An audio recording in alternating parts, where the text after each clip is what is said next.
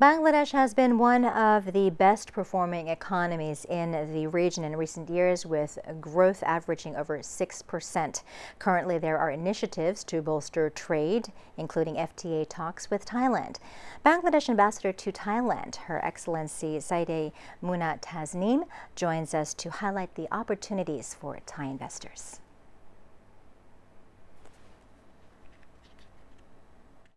Very much for joining us today. Now let's take a look at the business front, economic partnership. What's the current partnership, the trade value, and how are things looking as we move forward? Well, within the ASEAN, Thailand is Bangladesh's third largest trade partner. Also, in terms of investment from the ASEAN countries, Thailand is in third position. Number 1 is Singapore, number 2 Malaysia, number 3 Thailand. With Thailand, we have bilateral trade of nearly $1 billion, and we have Thai investment in Bangladesh FDI around $1.5 billion. So I wouldn't call it small. It's not small by any chance, but Bangladesh's exports to Thailand is very little. It's less than 5% of what we import from Thailand. And we import huge amounts of consumer products. So trade relations are very good. Our exports are growing around 10 to 15% each year, but we want the trade to double. So as I mentioned that, we had the trade talks last year after a gap of about 5 years. So last year, the two commerce ministers agreed that we have to double the trade figure to nearly $1.8 billion or $2 billion by 2021. But in order to do that, we really have to look into the tariff structure. There has to be more incentive between the two countries, bilateral incentives to increase trade. Tariff structure in Thailand is pretty stiff. And we have been asking for some duty reductions in Thai ports. However, the good news is that the Thai prime ministers, after the trade talks last year, Excellency Prayut Chan-o-cha's Prime Minister for Investment, Mr. Kopsak Puttakul, he went to Bangladesh last May, and he took a 30-member investment and trade delegation, and we discussed signing of an FTA, a free trade agreement, which can be complicated. But at least the discussion has started, and we are looking into how we can, you mentioned partnership, so it's going to be an economic partnership framework FTA, where we will discuss how to reduce tariffs perhaps from both ends, and also discuss how we can increase investment, how we can provide technical knowledge and business knowledge to each other. So it's going to cover the services sector, the goods and services, both. And we do hope that the fact that there's a huge trade imbalance between the two countries, which is in favor of Thailand. Thailand would particularly look into that, and there'll be a balance in trade tariff structure between both countries. So definitely we want to double the trade, bilateral trade. It's not small by any account, but we want it to double. So when do you expect these trade talks, FTA negotiations to be effective? The trade talks took place in 2017. The next one should be in, I don't know, we'll try to put it next year. As you know, that Bangladesh is having its elections by the end of this year, and Thailand is also expected to have elections. So hopefully right after the elections, 2019, we'll have the second trade talks. And the FTA would be discussed next year on those grounds. But we are already doing the groundwork. The Thai Commerce Ministry is drafting a draft FTA, which they're supposed to send to us. Now, the Bangladesh government is also aiming to draw investors into the country. What's the current investment climate? The investment climate is excellent. As you know, Bangladesh, under the government of Prime Minister Sheikh Hasina, she's the third time Prime Minister now. So she was elected in 2009, and now this is 2018, so nearly 10 years of our governance. And during this period, Bangladesh grew at an extremely high growth rate. So our growth rate was 6.5% in 2014. And 15. From 2016, it went to 7%, so it's exceeded 7%. And last year, we had a 7.3% growth rate, and this year we have 7.6%. So we are growing at 7% right now, 7.6%, so you can imagine the growth rate is very high.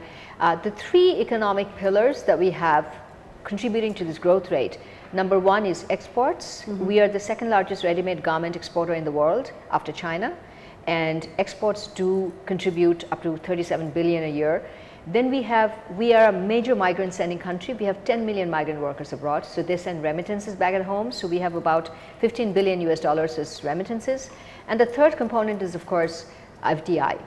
In terms of FDI also, the investment climate is excellent. You know, JICA has rated Bangladesh that it's had, within Asia, it has one of the top ease of doing business and investment. What about the opportunities that are available for Thai business investors? What particular sector do you think would provide opportunities for Thailand? Yes. You know, like I mentioned, Minister Khopsak just visited Bangladesh and Excellency we discussed at length which are the areas and sectors that Thai businessmen should be investing.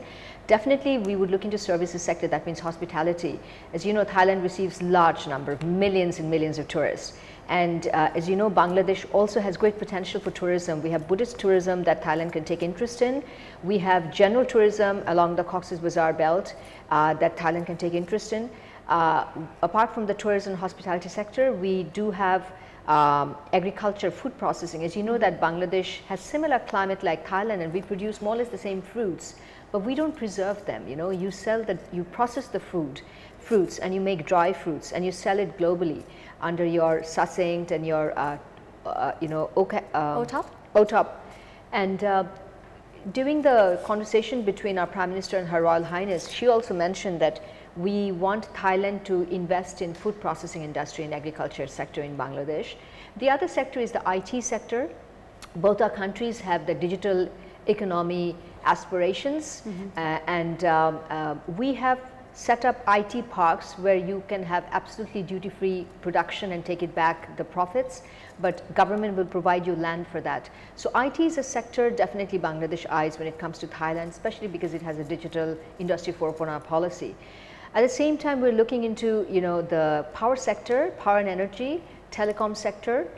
These are the areas we also focus during our trade investment conference. Now, one of the areas which can contribute to growth is tourism, as you did mention. I'd like to ask Your Excellency, what are your plans in promoting Bangladesh amongst the Thai people? Because you have a lot of beautiful attractions and some of the World Heritage sites in Bangladesh. Yes. We have quite a few UNESCO World Heritage sites. You know, geographical size-wise, we are a smaller country. We're actually less than half of Thailand. But within that small geographic region, we have the Sundarbans, the UNESCO, you know, the mangrove forest, the largest mangrove forest in the world. We share this with India. And, but then we also have the longest stretch of undivided beach in the world. It's called the Cox's Bazar Beach. We have the Sylhet plains, Sylhet hilly areas where we have tea gardens, it's beautiful. We have ancient 3rd century, 5th century, 8th century Buddhist monasteries from the Asoka period. And we have the Chittagong hill tracts, which is the hilly areas. One thing we showcased in the development fair is the ethnic minorities in Bangladesh, which are the hill peoples. So the hill peoples of Bangladesh and the hill peoples of Thailand are absolutely ethnically same. They probably originated from Chin Kachin, those areas. And we have the cultural diversity in the Chittagong hill tracts that definitely the Thai people should visit, because the Buddhist belt of Bangladesh is in Chittagong and Cox's Bazar. Your Excellency, you've been here for a couple of years. Do you have a favorite destination in Thailand, a place that you like?